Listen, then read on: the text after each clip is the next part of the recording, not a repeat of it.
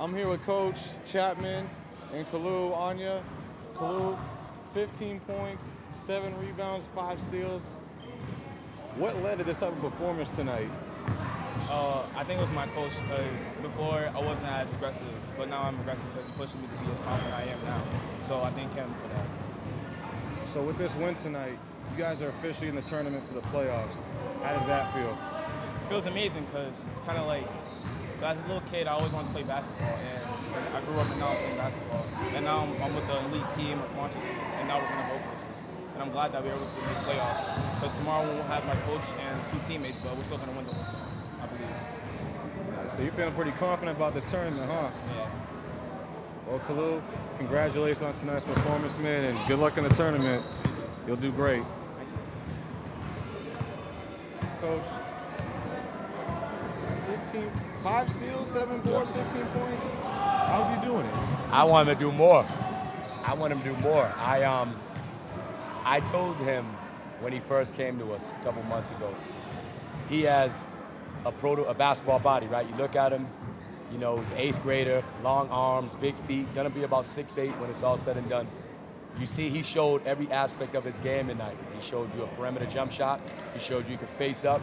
And the beauty of his game is he can do more when he wants to be aggressive. The next level for him now is to be alert every play defensively and to treat every possession like it's meaningful. Because sometimes, you know, at their age, you slack off a couple possessions, and he's learning how to be better with that now. So, I heard you talking a lot in the huddle after the game about getting back on defense. Why is that so important for you guys heading into this tournament? Because we don't like to give up any easy baskets. We like to get easy baskets because we like the pace to be up and down, but we don't like to give up easy baskets. So the best way to not give up easy baskets is to, when you press, just because the ball might be ahead of you, you sprint back and get ahead of the basketball to make sure you're not giving up easies. And after a while, you just see a team wear down.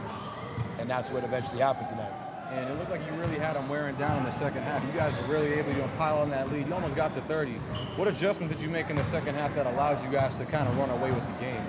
I told them if they didn't play hard enough, I would have subbed in people in the stands. And they know my expectation in all seriousness.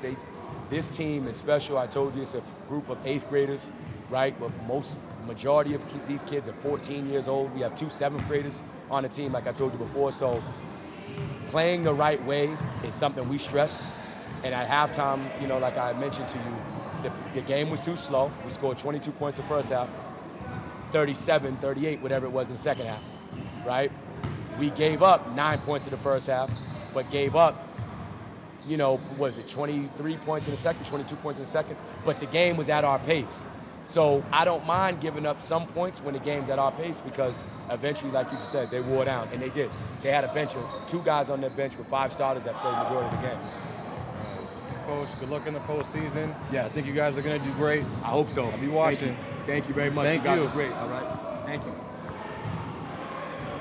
And with that being said, the playoffs start tomorrow. Should be really fun, Pat. I'll send it over back to you.